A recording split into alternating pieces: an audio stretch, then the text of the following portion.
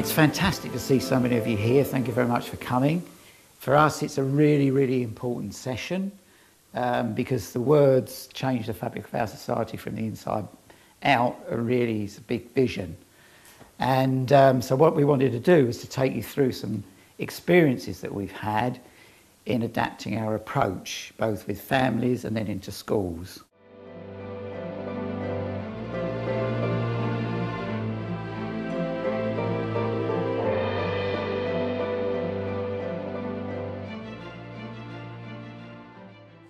So every family matters. What drew me to that is the fact that the real focus is the crucial relationship between a parent and a child. Because if a child is going to achieve their full potential, they need to feel they have a sense of belonging. I think we'll all agree about this, the sense of belonging, of being loved and being supported in what they want to do. And we know that, families are feeling the strain at the moment. We've got the financial crisis, we've got unemployment, redundancies, we've got the impact of a sexualised culture, we've got ease of access to the internet, and there is an outcome of that, which is an increase in separation, divorce, fragmentation, isolation, and that's just the way it is. We know that, we can see it emerging. And just to give you a statistic, 40% of children experience a breakdown in family, and almost half experience that before the age of 3. So we have a lot of kind of single mothers with young children, we have a lot of fragmented families, and often they're isolated as well. And that's what we're dealing with. The trauma and the psychological impact is having an adverse effect on our children. It's manifests itself in, every Family Matters Institute gave a report in 2000 saying that it does affect health and behaviour of the children. They are more likely to commit suicide. And in fact, within a year in my local community, we've had 2 young teenagers commit suicide. And I think you'll find if you look out there, it is sort of on the increase. They also said that they're more likely to be prone to drug abuse, to getting involved in crime, and I know it does affect their performance in schools. And the other statistic is they're more likely to be involved in divorce themselves when they get into adulthood. So we have to really look at this and kind of think, what are we going to do about this? How have we got to this point? And one of the things that, as I said, is that depression amongst young people is actually shockingly high and increasing. UNICEF in 2007 brought out a league table, world league table, and the UK was bottom in our child well-being. And I just think that's shocking.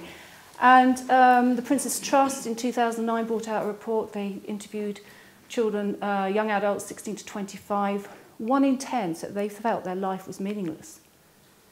27% said that they often felt down or depressed.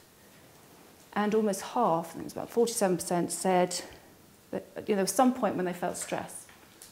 Often felt stressed. Now, to me, that is absolutely appalling. And somebody who's very passionate about young people and very passionate about how they can achieve their full potential, you can see kind of where I'm going in terms of reaching out to coaching as a way of dealing with that. So that's the kind of state of mind of children. The other thing I'm very passionate about is education, of course. And I have to tell you that I've been in education for 27 years. And when I started, I always wanted to be Secretary of State for Education and just change it. But I got as far as head of department, and then I had a terrible car accident, and that completely wiped my career. And that was fantastic for 2 reasons, because we always attract the things that we need. One was I kind of turned to NLP to help me deal with that, my own personal crisis. And I also ended up heading into special needs education. I'd always been in mainstream, in comprehensives, and I also went into sixth form. But I was kind of drawn, I think it's because a friend of mine was a head teacher, and he said, come and work with me, so I did. And it was fantastic because I just realised that this thing that had been in the back of my mind all these years, that there are barriers to children's learning, and it's not just about a special need, it's about their state of mind, it's about their emotional state, it's about their happiness. If they're not happy, they're not going to learn. And I had that in the back of my mind. And I also had this other thing about parents as well. Because you know that thing on Parents' Evening, the very parents you want to come in, don't come in. And then there's also those moments in Parents' Evening where you talk to a parent and you find something out and you think, oh my God, that's why they're like that or like that. And it's like, ka-chung, you know, you want to know more about their home life because it just really helps you in finding a way for them to find out how they can achieve learning in the way that suits them. So I have these two things, and learning about NLP myself, I suddenly thought, this is it. This is the framework I need in the classroom. This is what I can use as a language for mindset in the classroom. So I then went on an NLP course. So I'm now a master practitioner in NLP and a spiritual master practitioner as well, because I'm interested in the energetic connection as well. And that's led me to Alan. So what I liked about Alan's work was the fact it was children and parents. Again, another kind of light bulb moment. This is it. And I worked with Alan for a year, co-facilitating his courses, so until I was kind of qualified, I suppose, as a parent coach.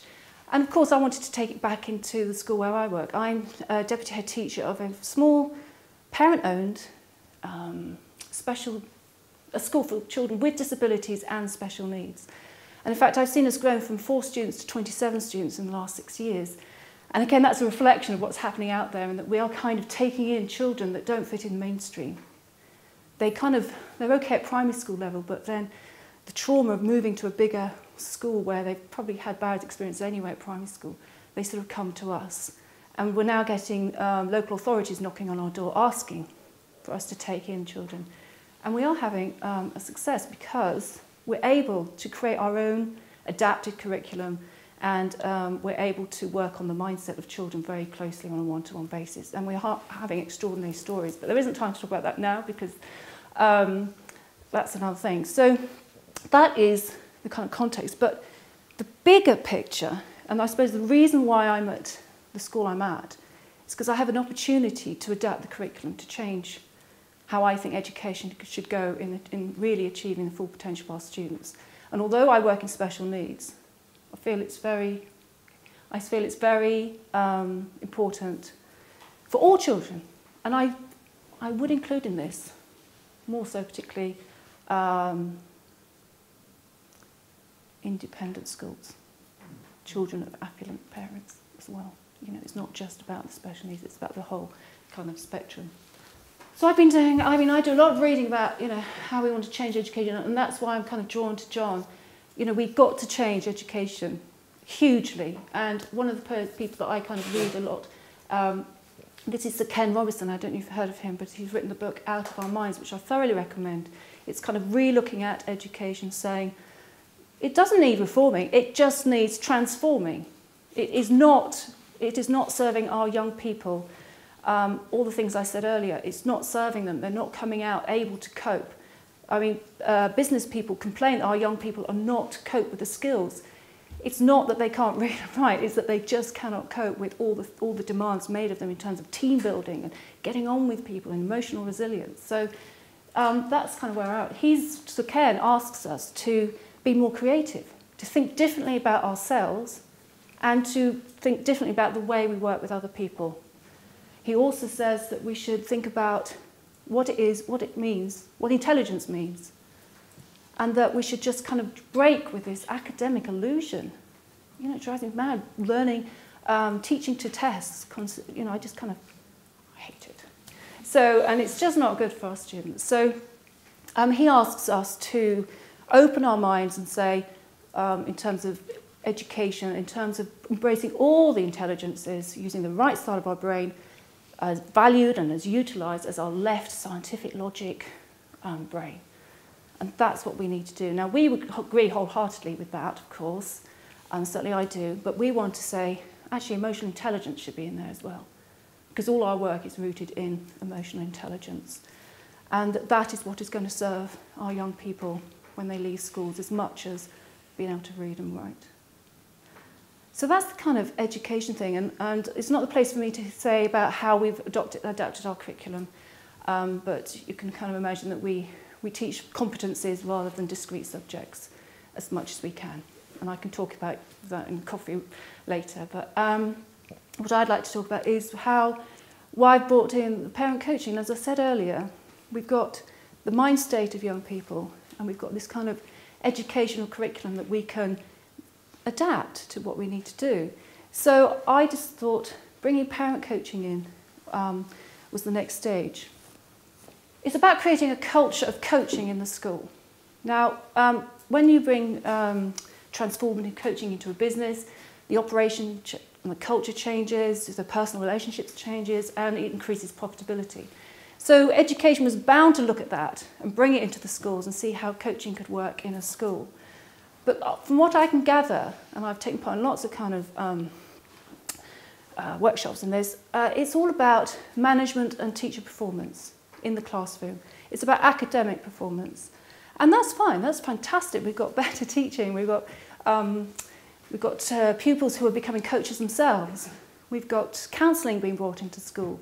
We've got teachers learning counselling skills. But we wanted to, our focus is the relationship between the parent and the child. And also, because they spend 6 hours a day in the school, we need to bring the teacher into that triangle relationship. And school is about a partnership, engaging parents. Because what I find is that all the work you do in the classroom, if that child goes home, comes back the next day, and of course, what we've done in the classroom is still there. But wouldn't it be fantastic if we all had the aligned mindset, teachers, parents, and children, all creating an environment that we call ethos of empowerment with responsibility, where we've all got the same mindset. But you can't do that unless you engage the parents in that and they know what we're talking about. So, what we decided to do is, I went on the parent champion courses, thought this was fantastic. I had to kind of get the kind of organisation ready to introduce it, and in the summer before introducing it into the following January, a group of teachers, it was fantastic, we all went on NLP weekend, had about 8 teachers from the school, just an introduction to NLP, just so they knew where I was kind of coming from, the sort of things I was saying. And then with the parents, I set up a parent teaching forum, so that we kind of came together, the parents in the school realised that we wanted to build a relationship.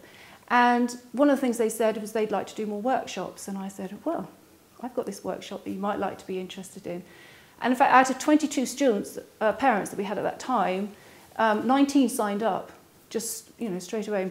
I was kind of amazed, actually. But it kind of told me that actually parents do want help. They do want support. They do want to come together and share experiences. Now, maybe because I'm in a special needs school, that is slightly heightened, because a lot of our parents are very worn down by the system, almost at their wits' end by the time they come to us, preparing for tribunes, and they've had a real history of a fight, and so that might be slightly heightened. But I think from what we've had with the response with the courses anyway, that people do generally want help. But I also had to explain that it wasn't a parenting skills course, that this was about personal development. So I did explain that. And they kind of knew that, had that understanding. And out of the 19 that signed up, 16 sort of dipped in and out, but 12 actually completed the whole course, and we gave them a certificate at the end, which was fantastic, fantastic turnout. At the same time, because I teach in the school, I also delivered through PSHE, because I teach PSHE as well, which is Personal Social Health and Education. I delivered the same sessions called Young Champion. They were the same sessions really that we did with the Parent Champion. I have to say now that I'm kind of redoing them and I'm adapting them now. I kind of worked out what worked and what didn't work, and I'm kind of redoing them at the moment and trialling them again. And I've kind of added things in like Happy Feet and little kind of films. And somebody said that was your partner, that said you've got to do other activities, you've got to engage the students in different ways. So I'm just experimenting with that at the moment. And we even used Eminem's songs to kind of relate to the young people as well. And they've been really successful. So I can talk about, again, that in more detail another time. These are just some of the testimonials. Now, one of the ladies in the film, she's kind of got the blonde hair with the glasses. She's one of our parents. She's one of the parents that took our course at the school. And these are some of the things that I'll just let you read those.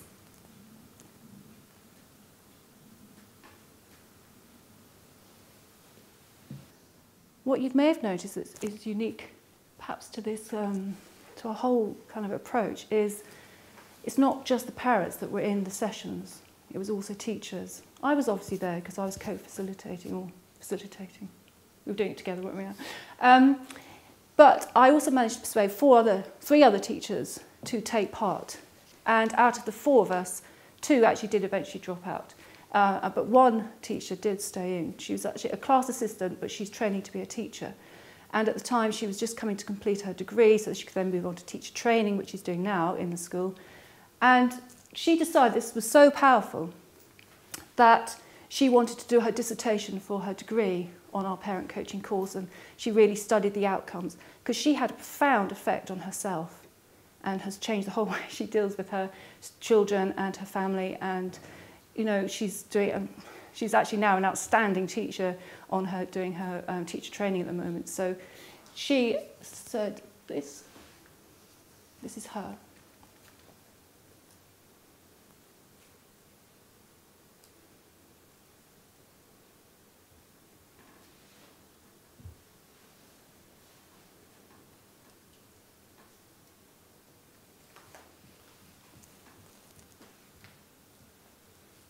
Actually, the second quotation is me. I just realised. Deepening of our it really was, and that's why having the teachers in the room, it was a real challenge, and you can imagine, can't you, having teachers and parents talking about their own personal issues together in a room. And we argued this, didn't we, Alan, that I think Alan's opinion was that it couldn't happen, because it would just undermine the authority of the teacher, and the teacher would feel very vulnerable. And I said, well, that's good. Let's have it. Let's have more vulnerability. Let's have more honest, open, trusting relationships, because we know that works in businesses when we transform it. And that's what we need in schools. You know, we do need to just be fallible people where we can just open up to each other. And I have to say, there is a deepening of my relationship with these parents. We do smile at each other because we've shared, and it's so powerful. I thought it would be a good idea, but actually it's quite a brilliant idea to start afterwards, because it's just moved me up to another level in terms of being a deputy head teacher, having a relationship with the parents that I work with and the other teachers. Sandra and the other teacher, we are so close because we've been in this room together, sharing a personal journey. And it's been amazing. Now, I'll just quickly say that when I've approached another school and suggested this, the head teacher, he did kind of muse about it, but then thought he suddenly had 2 or 3 teachers he thought would do that, which is fantastic. So I think there are teachers out there who would be willing to do it and at least have a go and try. And, you know, if it becomes too personal, they drop out. But that happens with our parents as well. You know, there are certain issues that you'll discuss and there are certain ones that will frighten you away. So this is a new idea in schools. It is a challenging one, but I also think it's an innovative one. And I think if we want to move our society forward, we need to develop this triangle of trust between parent, pupil, teacher, and just kind of build the culture of coaching up through the school that way, and not just at the performance classroom level.